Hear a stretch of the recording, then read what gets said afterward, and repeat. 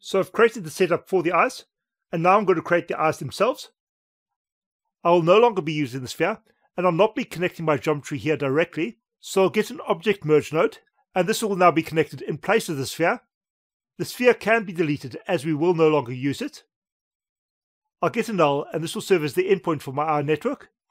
I'll call this null I. The null can be used to set the object path in my object merge node. Now everything that is connected to this null will be connected to our rig. We are now ready to work on the eye geometry itself, and I'll begin by creating a circle. By default, the circle will be closed, and this will give us mesh geometry. I do not want this to be a mesh, I only want this to be a curve, so we'll have an open circle, and we'll get this by changing the arc type to open arc. I want the eye to face down the z-axis, so the eye will be aligned down the YZ plane. We'll be working in millimeters, so I'm going to change the radius to be 0.001, and this will need to be done for both the x and y axis. The uniform scale can then be increased, and this will have a size of 12. The average diameter for the eyes is 24 millimeters, so the radius will be half of that. I can connect this circle to my network.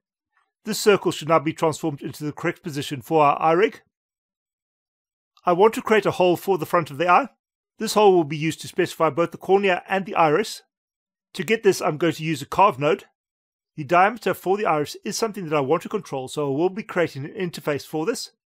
For the moment, I'll create a temporary interface, and I'll do this with a null. I'll replace this interface at a later stage. I'll edit the parameter interface for the null, and I can create a float slider. This slider will be for the iris diameter, so I'll give the slider the name and label iris. I'm going to give this slider a very large range. This slider will not specify a set value, and it is going to be converted into UV coordinates, so a large value will give us better control. We can now work in the carve node, and we can use this slider to help us update our parameters. There are two parameters which we'll need to control within the carve node, and these will be the first U and the second U. These will control the start and the end of the curve. The U value of the curve will be between 0 and 1, and in our case the start of the curve will be at 0, and the end of the curve will be at 1. I want to control both of these parameters with the iris slider, so I'll drag and drop a relative reference onto both of these parameters. We can now try and use this slider, but this slider should now have no effect, and that is because we need to invert the second U. So this will now be 1 minus the value from our slider. This will not work for a different reason, and that is because our slider value is now way too large. So I'm going to multiply these values by a very small value. In this case, I'll start with 0.00001. The reason for doing this is I'll just get more control from the slider, as it will allow me to use smaller increments. The standard value here will not give me a lot of control. Using a very small value here will give me better control. I'll make the value slightly smaller. I'll then edit my parameter interface, and I'll increase my range slightly. Next, I'm going to update the points on the eye. I do want a sufficient amount of divisions here. We can control these dynamically eventually, as you'll never really see the points at the back of the eye, but I do want to start with a spherical structure. My personal preference here is also to have points in the correct positions. I essentially want to have a joint which is going to be at the maximum position on the eye on each of the axes, so we need to have a point centered on the y-axis, as well as points centered on the x-axis and the z-axis. Having points at the poles is needed in order to do this correctly.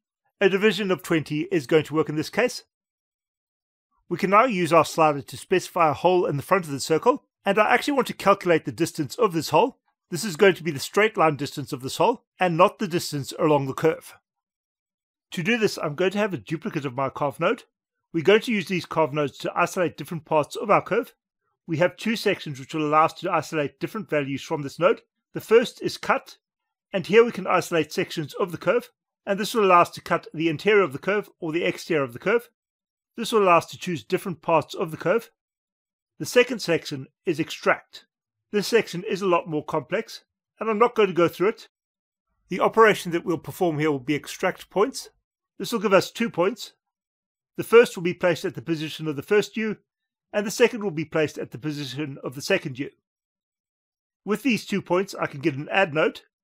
I'm not actually going to add anything here. Instead, I'm going to work in the polygon tab, and here I'll activate the by group folder, and this should create a straight line between our points. This will allow us to get the diameter of our iris. To get the diameter, I'll use a measure node. We're going to be measuring the primitive. and we want this to be a length measurement. This should give us a primitive attribute called perimeter. I'm going to rename this, and this will be renamed to iris diameter.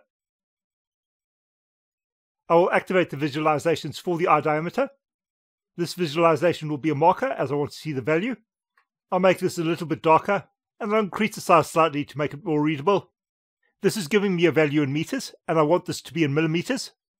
For this, I'll get an attribute wrangle node. I'm going to update the iris diameter attribute, and this will be set using the iris diameter attribute multiplied by 1000. This value is slightly larger than I want.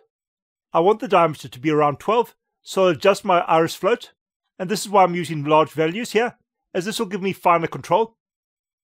I can also make this an even smaller number, as the control is still not quite where I want it. I will also need to adjust the float parameter for the slider, as this is no longer sufficient for my control. I can now adjust the length, and this will be approximately 12 millimeters. I'll need to make sure that both of my curve nodes are using exactly the same equations. The first curve node should also be using keep inside. This will give us the main eyeball. Essentially, this is going to give us our sclera. We have also left a space which will eventually contain the iris. I can now use this curve to make my eyeball. I'll begin by getting a knife node, and what I'm going to do with this eye node is cut this curve in half. Essentially, I only want the curve above the z-axis. I'll give the knife a direction of 1 in y, so this will now lie along the xz plane. Here I want to keep all of the primitives above the plane. This will mean we now have half of the curve. This can now be used along with the revolve node. Here the revolution will be around our z-axis, and this will give us the shape for the eye. I can increase the divisions. Once again, I want to have poles for my axes, so I want points to be aligned in both the y-axis and the x-axis. For this, a value of 24 should work. This could be considered reasonably low poly, but it is easy to increase the detail. This should, however, be more than we need for most game engine work, especially if we're not close up to the character. Next, I want to create a cornea for the eye. To do this, I'm going to use a polyfill node. It is possible to fill the hole using the revolve node, but the polyfill node will give us better control and it has far more options. I do want to be able to isolate the cornea, so I want a group which contains this fill. In the output tabs, we will have patch groups. I can leave the name to be patch, as I will want to clear out the group at some point. I can now isolate this geometry, and I'll do this with the blast node.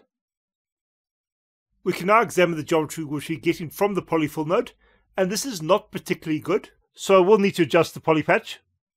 We are also getting a warning on the polypatch node. The reason for this is we are actually generating polypatches for both sides of the sphere, so we are trying to generate geometry at both the front of the sphere and the back, even though we would expect the geometry at the back not to be generated. To fix this, I'll get a fuse node and I'll connect this before the polypatch node. I could try and fix this within the revolve node, but the options here are not really the best for this. We do now have single points at the back of the eye, where previously we had multiple points overlapping. Next, I can update my polypatch. I'm going to set the fill mode to quadrilateral grid. The results here will be pretty horrible. To update the quadrilateral grid, we will want to use the patch construction section. Currently the grid is being projected forward, and this is a result of the parameters within the patch construction. We can try and adjust these values, and we can use these values to adjust our cornea.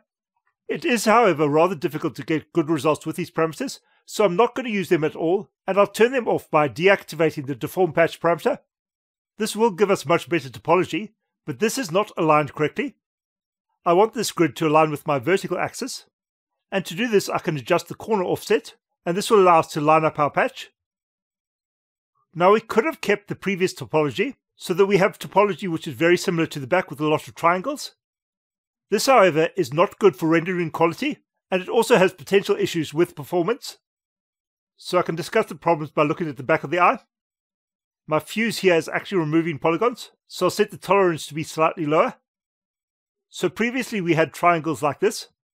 These triangles are rather narrow, and that is not good for rasterization. This can give us performance problems within the game engine, but this will also give us less consistent results for rendering, as it can be difficult to calculate the reflections correctly with triangles like these. The quads will give us far more even triangles, and this can also result in better reflections. I will not go into depth as to why the triangles give worse performance. This is related to overdraw in rasterization, and is a reasonably complex topic. Basically, with a game rig, we want to keep the geometry as even as possible, and we want to avoid narrow triangles. The cornea will need to bulge out of the eye. To do this, I'm going to get a polyextrude node. In the viewport, I can bring the cornea forward. So this will give us a rather square cornea, and this is not exactly what we want. We can try and manipulate this using the polyextrude node, but those will generally not give good results. To improve the shape, I'm going to use a smooth node. This will improve the geometry, and in this case, I'll set the strength to maximum. This will give me my corneal bulge. It will also make my corneal bulge editable.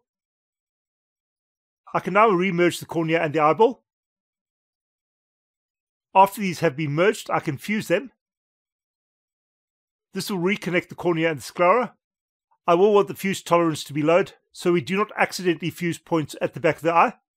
This can then be fed into the output for the eye. We should now have our updated eyes, and we should be able to reposition these eyes with our rig. These eyes, however, are rather basic, and we'll want to have irises for the eyes. It is also preferable to have options for the dilation of the pupils for the eyes, so we will need to add the iris, and I'll look at that next.